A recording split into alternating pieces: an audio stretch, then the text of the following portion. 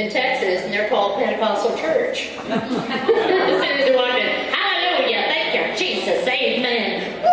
Hallelujah, hallelujah, hallelujah. Jesus, oh Jesus, do you know him today?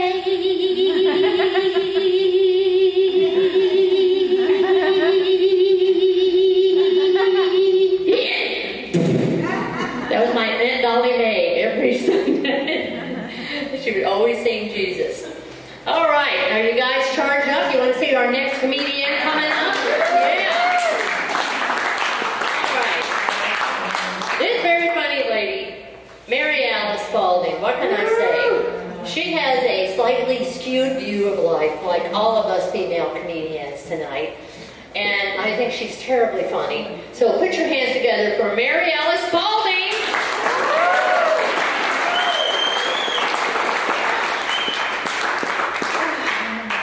How's everyone tonight? Lovely, lovely me. Anyway, I have a close friend, a gay man, and he had to come out to his parents about being gay. And it was very dramatic.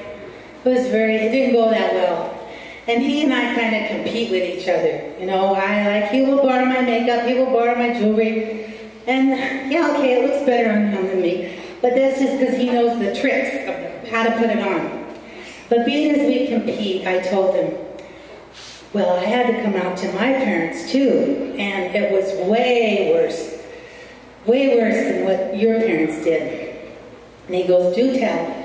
Well, I had to sit him down and say, Mom, Dad, I have something very serious to tell you.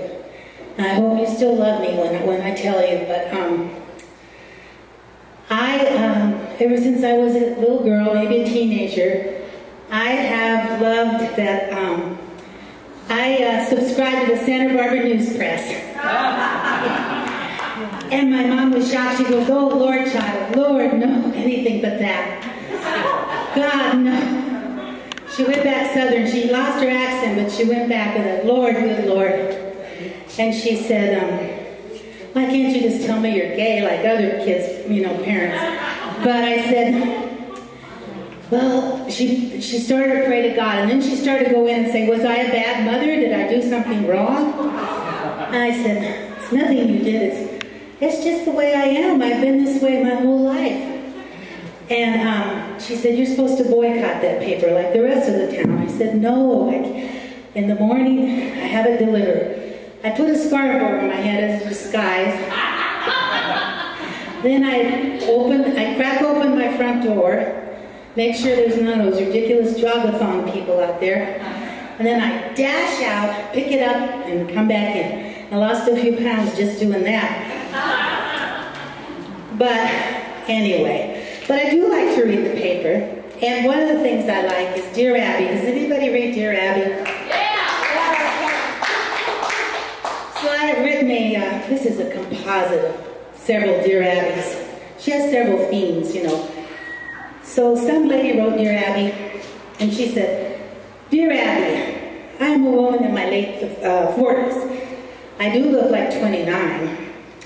I've been dating a married man for 7 years, and although he loves me so very much, he's leaving his wife soon. He keeps giving me all sorts of excuses. I would leave him, but I can't seem to meet any single men when I am spending all my time kissing his ass. What do I do now? What do I do now to stop drinking? Sign, Fatal Attraction. Do you ever want to answer these letters of yourself? You know, what would you tell her? Well, this is what I would tell her. I'm not as compassionate as Dear Abby, but I think this will be very helpful to her. Dear Nincompoop, I'm just trying to be really helpful. Get a life, bitch. Then think about it. Last week, Martha Stewart went online to Match.com, and she got 1,000 replies. I learned that by reading the Santa Barbara News Press, because they love to print all the dirt. And so you better be nice to that woman who bought the news press, or she'll be out there hanging up your dirty laundry along with everybody else's. So try Match.com. I do hope you find a husband, just not somebody else's. So, anyway, but I like to keep up. But lately, since at least December, the news has been so bad, so violent, depressing, that sometimes you need a break. You know, they have it on 24 hours. And that's especially true if something's going wrong in your personal life. Which happened to me Sunday. I had to go to the memorial for an old friend, Bonnie, and it was a great memorial, but when I got out, I was wiped out, and I said, whatever I do, I must not go home and turn on CNN. So, at this point, I got in the car and I'm riding home on State Street, and I said, try National Public Radio, because that's always kind of uplifting. This woman on there had the nerve to say, well, this here psychologist, he's gone into the prisons, he's scanned all the brains of the serial killers to find out what they do, why they do that. I just turned that off real fast. Then I get home and I just turn on the TV, and I have a new, those digital things.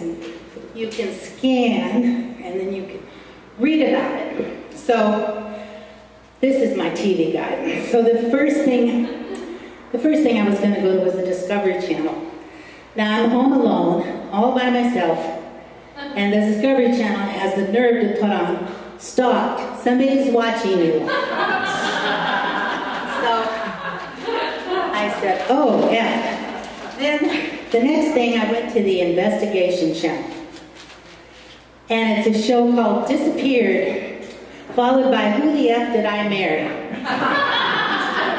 Although, Who the F Did I Marry is pretty funny, because it's always the same thing. They're like star-crossed lovers, it's all perfect.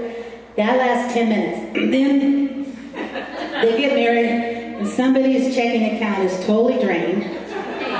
Or they have other husbands or other wives. Anyway, it's funny. And then they'll have the next one, it's the same thing. But it makes you feel better about your life. So, after that, I said, I will try the religious channel. It might not be my religion, but it could be uplifting.